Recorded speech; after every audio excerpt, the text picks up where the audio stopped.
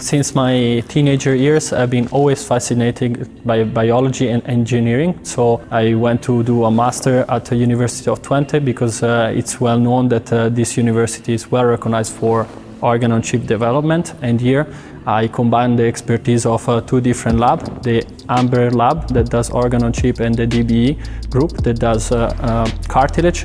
And by combining these two expertise, we tried to create a model that was able to reduce the animal testing for osteoarthritis. I decided to focus on rheumatologic disease because both my grandparents from the mother side had this problem, and I see progressively that this problem was causing them pain. And the problem is that we don't have an actual solution, so we can't have a cure for it.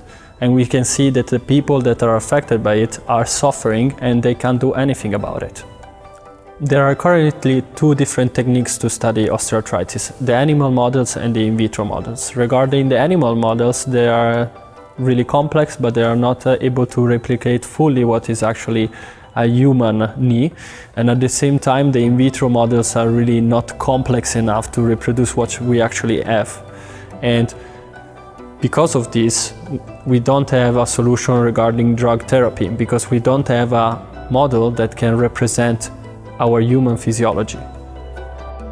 When we are doing an experimentation on an animal regarding this disease, what we have to do is to procure the disease inside the animal. So we are actually causing the pain in the animal for several months, and then after that we try to treat this disease with a drug that probably will not work. And would you find it really ethical?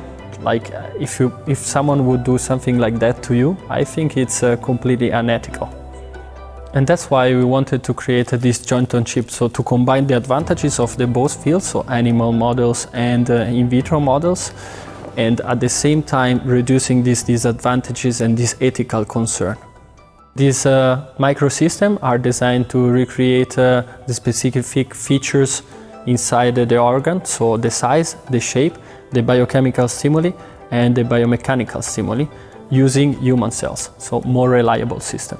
If we look at the joint of our knee, the cartilage within this joint has a specific 3D architecture, but most importantly, there is movement in our joint, and this is a key component for the articular cartilage.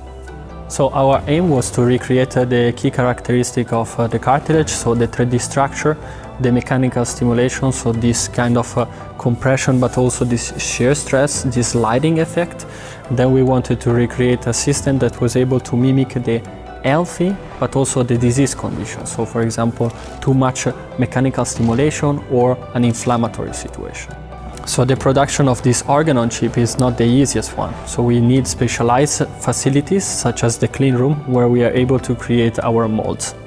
Currently, we have fully characterized the platform, and we are working towards recreation of these physiological and hyperphysiological conditions, so really disease mechanical stimulation. And we are also recreating this native articular cartilage by using this combination of mechanical stimulation, so just by compressing and at the same time also sliding force. And we see that this effect, this combination of effect can enhance the protein production of these chondrocytes, recreating what is actually seen in natural cartilage. So as we are able to recreate this quasi-native articular cartilage, our idea now is to combine it with the other two systems, so the synovial membrane and the bone unit, and together recreate this kind of a joint-on-chip system, which will enable us to create a more natural joint, but external from the joint itself. So this system could not only be used for answering biological questions, but we can also use it as a milestone to create personalized medicine. We're actually in contact at the moment with the specific companies that are developing drugs toward treating this osteoarthritic disease, and we are trying to combine these drugs together with our platform.